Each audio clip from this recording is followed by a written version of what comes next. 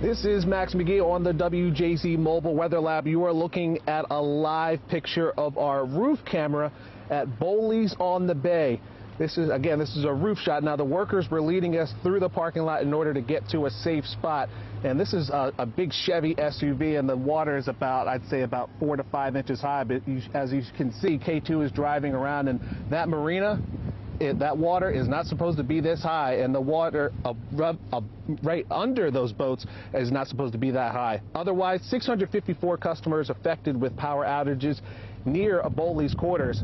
If we see anything in your neck of the woods, be sure to tag us on Twitter at MaxMcGeeTV and on WJZ.com. We're going to send it back inside to meteorologist Chelsea Ingram for a look at the weather. Chelsea.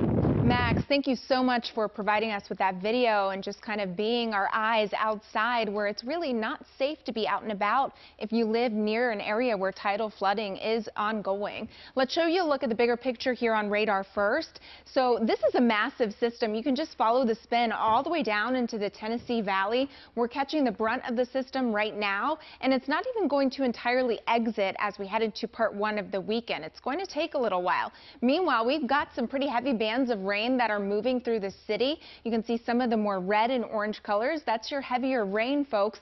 And we've got some areas of green. That's the lighter stuff. But even in portions of the northern eastern shore, we've got some heavy downpours that are ongoing. Take a look at places like Riviera Beach, even into Dundalk. You guys are getting hit with some pretty heavy rain at this point in time. We'll take you through the next several hours. Temperatures aren't going to be changing too much just because of the way the atmosphere is with the rain and the clouds, but the winds have subsided significantly. Otherwise, we're talking about the issue of coastal flooding and tidal flooding. This has nothing to do with the rain that's falling, but look at all of these coastal flood warnings in effect for the western shore of the bay, the eastern shores of the bay, all the way down into Ocean City and even the Delaware beaches. We are seeing tidal anomalies just unlike anything that we've seen in quite some time. Next high tide in Ocean City right around 3:39 a.m. Next high tide in Cambridge just before noon tomorrow. Next high tide in Annapolis right around 1:02 a.m. You're looking at the next high tide, Tolchester Beach, 2:46 a.m.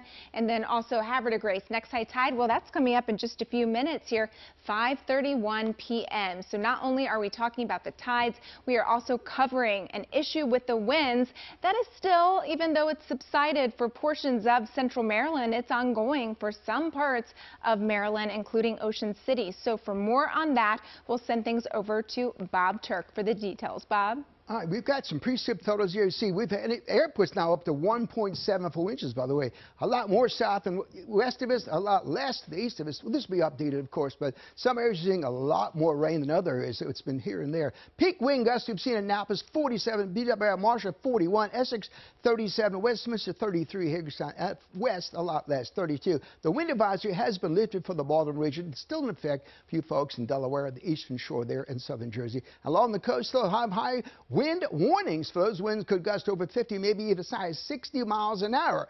Although we haven't seen it, the forecast Ocean City later tonight, the winds come way down to only 15, 16, 13 miles an hour by the morning, so things will be calming down. Futurecast showing all this precip moving out here by 7 or 8 tonight.